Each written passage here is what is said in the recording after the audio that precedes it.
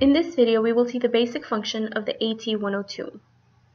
The AT-102 from Schiller is a 12-channel ECG that has an LCD screen that allows the visualization of the 12 leads, a complete alphanumeric keyboard with direct function keys, and a thermal printer.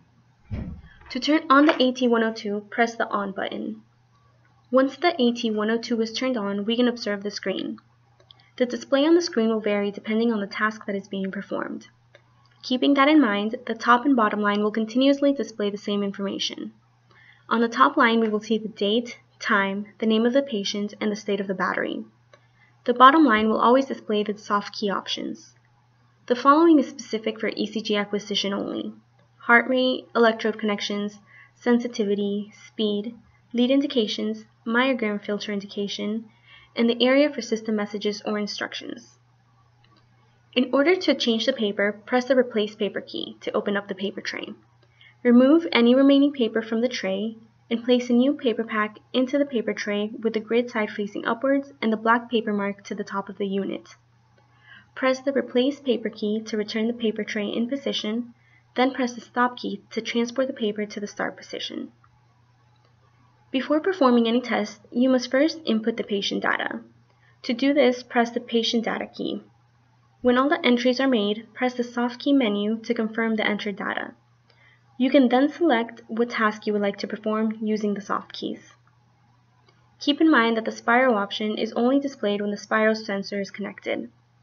The ECG stress and work list soft key options are only displayed when these options are installed. In order to do an automatic recording, press the green Start key. To do a manual recording, click the option Manual Print and press Stop when ready.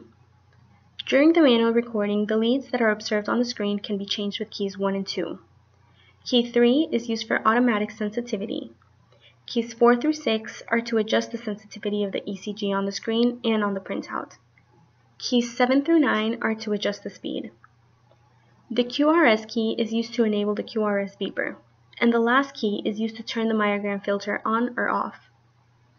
Once the recording is finished, it will be analyzed and the results will be displayed on the screen. The soft key options change at the end of the recording to enable you to save the recording or to obtain an extra copy. Once the spiral sensor is plugged and the spirometry function becomes available, press the Patient key and enter the patient data. Then press the Spiral soft key to enter the spirometry screen. Select the test and press Start. On completion of the test, press the Stop key. Repeat as many times as required. Following a series of patient measurements, the best 2 results are stored along the last test made.